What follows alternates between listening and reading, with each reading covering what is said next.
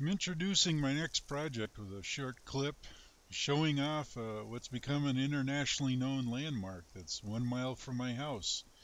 It's the ice volcano at the Glen Iverson in Letcher State Park. This freezes every winter, and the colder the winter gets, the taller it gets. And it's been such a cold winter, it's as tall as it is possible to become. We've had news crews from New York City out here filming it, and for a town with 400 residents, that's a big deal.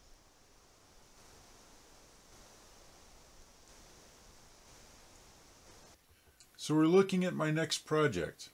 I have a fellow I know who actually has done me some very large favors, and I kind of insisted that he accept from me some sort of woodworking project in return.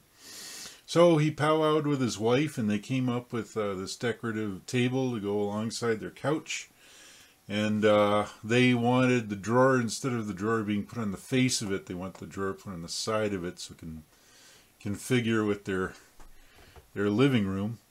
But this is going to be kind of fun for me because I'm a fan of Norm Abrams' show, like every other woodworker. And I always loved how he would go into a museum or an antique shop or something like that and find a project and replicate it. And this is an opportunity for me to do something similar. So my friend also brought this pile of cherry lumber that he has had since the mid-70s when it was first milled out of his father's forest. So this stuff ought to be good and stable to use.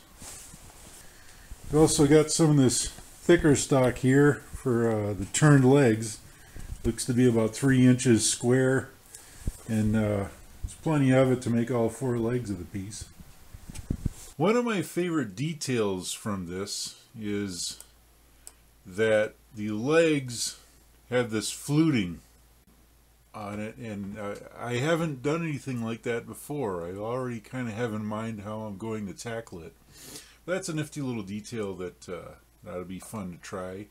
The drawer has this trim going around the side of it. I think I have a pull that's similar to this already, so we'll see how it goes. Also find I got an old brass pull similar to the one in the picture. I can clean this up and use it.